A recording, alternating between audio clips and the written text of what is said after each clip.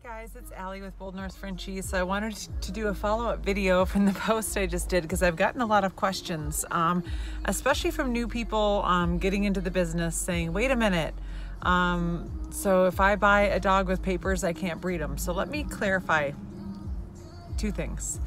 Number one, when you buy a dog, a breeder will say, do you want pet price or full rights?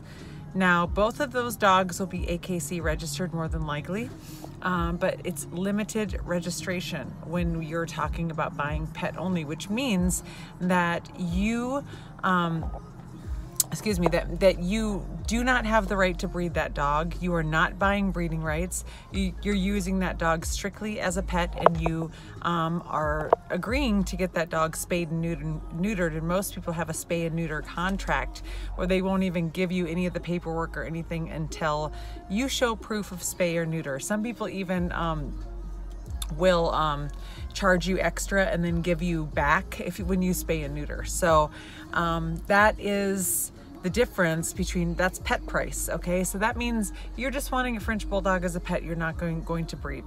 Now, full rights means that you are purchasing full breeding rights on a dog, so you get AKC full registration, which means that number will not be blacked out when you get your AKC paperwork, so that way you can breed that dog. What really bothers me is when people buy a dog with pet rights, and then they decide that they want to breed the dog to like their friend's dog and then sell them. And you know, I'm not doing this as a job, but just doing it for fun. That is still very unethical. It is against our contract rules and actually will void our contract, and that dog can come back to us with no refund to you.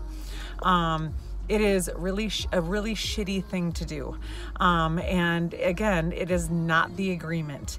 And it's really, that's kind of how the term backyard breeder originated, because it's people without dogs that are registered or health tested, and they're doing it just for fun, or oops, she got pregnant, or my sister has a dog. I don't care, it's wrong. So if you plan on breeding a dog, make sure that you are buying full breeding rights, okay? Also make sure that that breeder is fully prepared to mentor you, especially if you are a new breeder. So that is the difference. We sell majority, 90% of our dogs with full rights. Every now and then, like I just sold Stormy as a pet price because she was going to be so small, I didn't want anyone to be breeding her. So I only offered her as pet price only as I saw how small she was going to be, and she did go to an amazing pet home. And so that's the only time that we typically do that. So otherwise we do sell to a lot of breeders. I also wanted to point out I'm wearing my Frenchie Disney sweatshirt from Ava's Bully Boutique, my daughter's online store.